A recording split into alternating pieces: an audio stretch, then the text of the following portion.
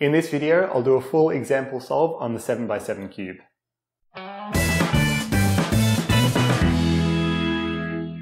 Alright, welcome to this example solve of the 7x7. So we'll start out by looking for which center we should solve first, and we have an easy enough inner 1x5 bar on the white center. So we've got these three pieces and this one, and we can just attach this one like so to create our first 1x5 bar on the white side. Now I see that if I can attach this piece to these two and this one by doing a U2 and then slicing it to create these four pieces of my next 1x5 bar, and I can attach this piece here to these four like so, and then bring them back down.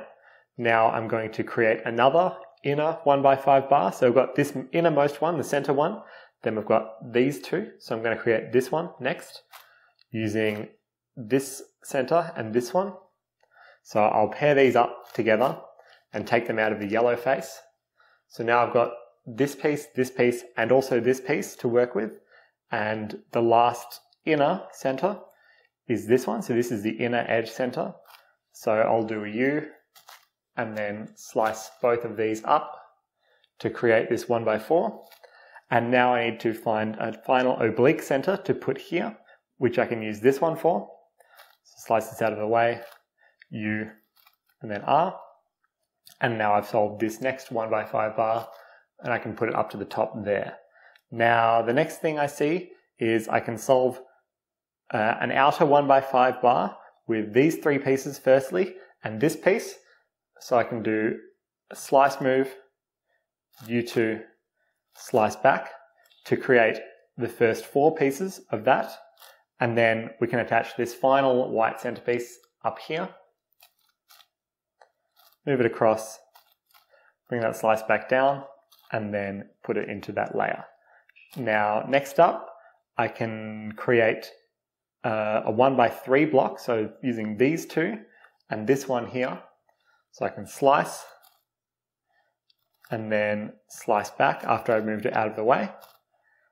So now I just need to create this last 1x5 bar, and I can use these three and this one. So move this up, across and back down, and then attach this final centerpiece here, and then move it back down. And now I've solved the white center.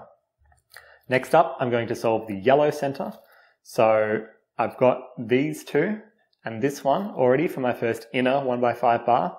Now I can attach this inner edge center like so, move it across and bring the slice back down, and then finally attach this outer edge center to these four by doing R, U, R prime, like that. And now I've got this inner 1x5 bar.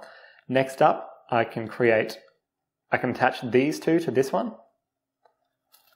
like that, and then these two up here, like so, rotate, and then insert them into my yellow center, like so. For my next inner 1x5 bar, I'm going to use this one and these two firstly, for this inner 1x3, and then attach two oblique centers to that. So this one, and then this one, up like so, and then insert it into my yellow face also. Now I'm up to the final 1x5, the final two outer 1x5s. So I've got these two and this one, which I can connect like so. Then this one can come and connect to these ones, and then I'll attach this one over to this position by bringing it down, moving it across, and then bringing it back up like so. Then I'll do an R, U2, R prime. And there's just one more 1x5 bar to solve on yellow. So firstly what I'll do is take this one out of the top. So attach this corner center to this corner center by doing a U, R prime, U prime, R. So I've got these two here. Now I need to look, firstly I see this one, which I can connect with those. And then this one, I can slice and bring down here. And then remembering that I've got these two and these two here, I've got this one. So I can move that to this position by doing a U2 and then slice it, and then insert my final 1x5 bar to finish off my yellow center. After finishing the yellow center, I see immediately that I can create a very easy orange 1x5 bar. So I've got these two, and the orange center is here. So I can just slice it down like so, and create this first 1x5 bar on orange. Now next up, I can use these two to attach here, working on my inner 1x5 bar, and then I'll attach these two like so, move them across and bring them back down. Now I'm going to build another inner 1x5 bar. So I've got this one, and this one, this one, this one, this one, and this one, and this one, sorry. These three pieces, and this one. So I can slice it, move it across, slice back. Now I need to find an oblique center to put in this position, and I can use this one, like so, and then move it back down. Now I need to create an outer 1x5 bar. So firstly, what I'm going to do is attach this outer edge center to these two obliques by slicing, moving them across, and then slicing back. Then I'm going to attach this corner center to these two by doing an R, U2, R prime. Now I just need one more corner center, so I can use this one to create the next 1x5 bar. Now next up, I'm going to attach these two to this corner center to build my last 1x5. So I've got these three already. I'll need to take this one out of the orange face to use to attach to these three, like so. And I can bring this up. Now I've got 4 pieces of my final 1x5 bar, and the last piece is over here. So I can attach it, move it across, and then put it into my orange face. So now I've solved the orange center as well. So next up, I'm going to work on the blue center. So I've got these three already solved for me, and I'm going to attach firstly this inner edge center here, and then this outer edge center to create this first 1x5 bar on blue. Now next up, I can use 1, 2, 3, 4. So these 4 pieces of blue and this centerpiece. So slice it, move it across, and then slice back down to create this first 1x5. And I can put it down here by doing R2, U2, R2, like that. And then next I can use these 2 pieces and this one and bring them down to this face to start working on my next inner 1x5 bar. So I can use this one and attach it to these ones by doing an R, U, R prime, U prime, R, U, R prime, like that. So now I've got 4, and the last one I'm going to use is this one here, this oblique. So attach it and then insert that. And now I've got these 3 1x5 bars solved on blue. Next up, I can use these 2 and this one. So I can attach these 2 to this one by doing a wide R, U2, wide R prime. So now I've got 3 centers solved of my second last 1x5 bar. I can attach this one to it, like that. And then to these 4, I can use this one. I can attach this one by doing an R2, U, R2, like that. Now I need to work on my last 1x5 bar. So I guess probably what I'll do first is attach this one and this one, like that. Then I guess I can attach this one as well, like so. Now I need to take this one out of this blue face to enable me to work with it. So I'll just take it out here, then attach it to these ones, like so. And then pair this last corner center up with this 1x4 and insert it. Now I've solved my blue center. So finally, for the last 2 centers, I'm going to build a 1x5 bar in the middle first, using this piece and these 2 to create the first 1x3, like so, and then these 2 pieces here to create my 1x5, and then move it like this. Now to create my next 1x5, so an inner 1x5, I can probably use, there's a few different options. I can just attach these two to this one. And now I've got these three pieces and this one here, and I can just use this one to slice up, across, and then back down like that. Next up, I'm going to work on, I guess one handy trick which I've shown you is you can use M prime U to M to attach an outer edge center to two obliques. So what I'm going to do is place this one opposite these two by doing slice moves like that. Not slice moves, sorry, but just by doing setup moves. So wide R, U, wide R prime, U prime. Then I can do M prime U to M, which will attach this one to these ones. And then finally finish off the final, the outer 1x5 bar here by doing wide R, U prime, wide R prime, like that. And now I'm going to move them onto this left-hand side. Next up, I'm going to attach this one to these two to start working on my next inner 1x5 bar. And then I can put this one up to create this 1x4. And then finally use this oblique to create my last inner 1x5 bar and then insert it. Now what I can do here is I'll need to use M prime U to M to attach this outer edge center to these obliques, to one of these obliques. So I can just do setup moves like that, then do M prime U to M to attach these two together, and then insert these, so connect this one up with these two pieces, like that, and then insert these three along with this final corner center, like so, and now I'll need to use a commutator to switch these two oblique pieces. Now we've solved the centers. So after solving the centers on our 7x7, it's time to start pairing up our edge pieces.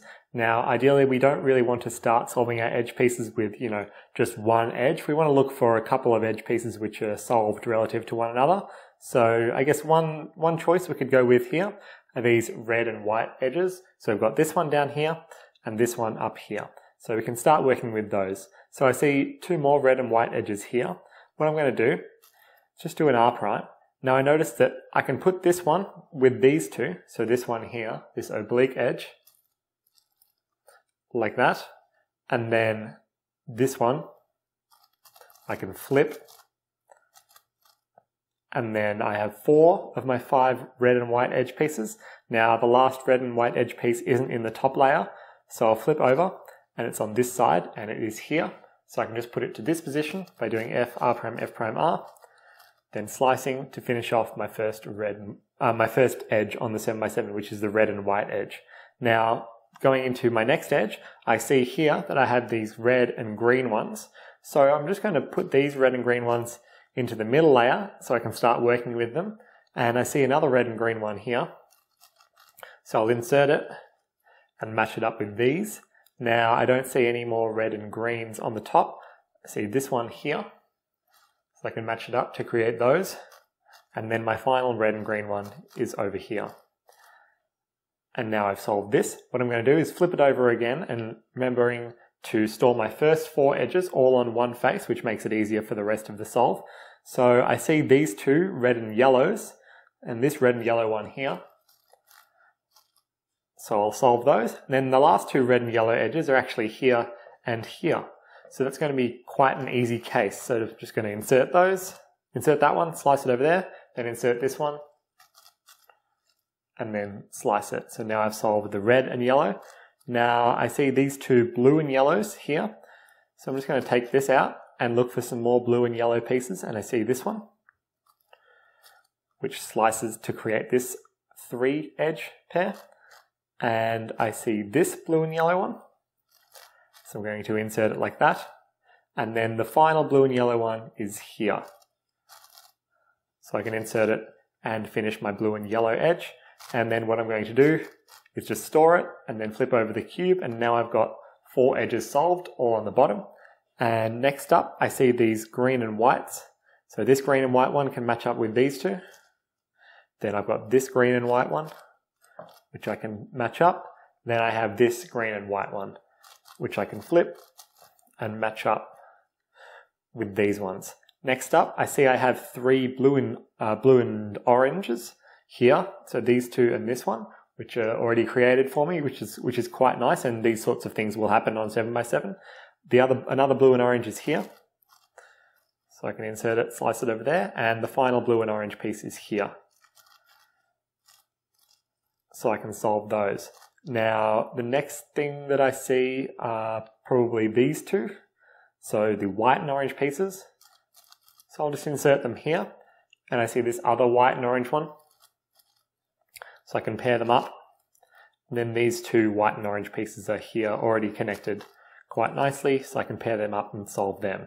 Now, the next thing I see are these orange and green ones right here. So what I'll do is take out that edge. Now I just have one more edge to solve my first 8 edges.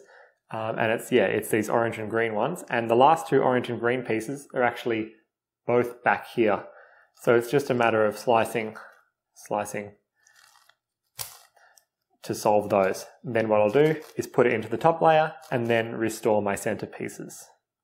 So as I showed in the tutorial, what I'm going to do is solve the inner 3 edges as if they were 5x5x5 edges, and then solve those 3 along with the outer 2 edges as if they were, again, like 5x5 edges. So I've got this case here where I've got this flipped wing piece.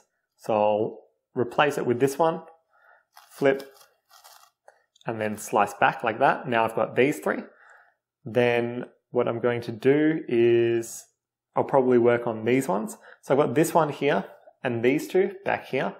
So I can do an R2 move, then slice, flip this one in place, and slice back to create these 3, like that. And finally, what I'm going to do is I'll slice this one here, flip it in place, slice back to create these 2. Now to finish off these 2, I've got this one here, so I can slice, flip it, and slice back. Now I've solved these 3 as well. Unfortunately, we have inner edge parity, so I'll need to do my parity algorithm.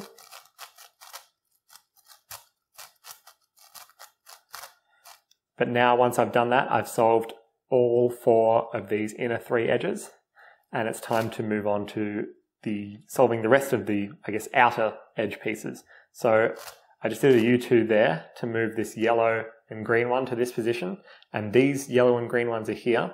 So all I need to do is just slice there, flip this one in place, and then slice back, and that solves these.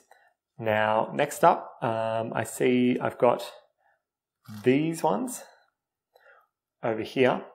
What I can do is, I see that I can slice it like this to solve them, but obviously I need something to replace it with if I'm going to solve them. So I've got this unsolved edge in the back here. I can bring it across. Then when I do my slice, I can replace it like this and slice back. And now I'm left with my last 2 edges left to solve. And I have this one as my flipped case. So I can just flip this edge in place, replace it, flip it, and slice back. And our last edge was solved correctly there as well. So now we've solved our centers and our edges. I just need to do the 3x3 stage. So I'll do it on white cross. Just move that one there. This one, and then LU to L prime to finish my cross. I can solve this F2L pair like that, then this F2L pair, then this F2L pair, then this F2L pair, OLL, and then PLL. And then we're solved.